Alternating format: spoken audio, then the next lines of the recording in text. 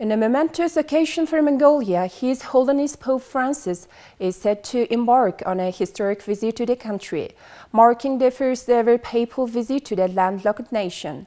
The visit, scheduled for later this year in August, is expected to further strengthen interfaith dialogue, promote peace, and foster closer diplomatic ties between the Vatican and Mongolia.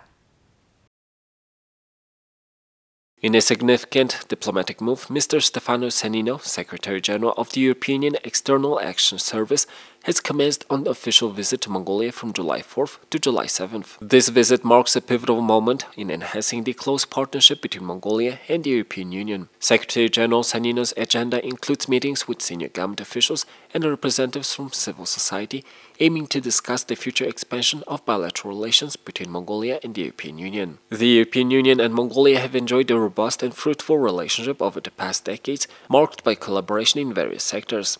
However, this visit holds particular significance as it is the first high-level encounter between the two parties since 2018, following the outbreak of the COVID-19 pandemic. Secretary-General Sannino's visit demonstrates the European Union's commitment to revitalizing and strengthening its ties with Mongolia. The primary objective of Secretary-General Sannino's meetings is to assess the current state of affairs between the European Union and Mongolia and engage in dialogues pertaining to global geopolitical challenges, peacekeeping efforts, and multilateralism. As the head of the European Union External Action Service, Mr. Sannino provides strategic direction to the European Union's common foreign and security policy, aiming to promote peace, prosperity, security, and safeguard the interests of the European Union on a global scale.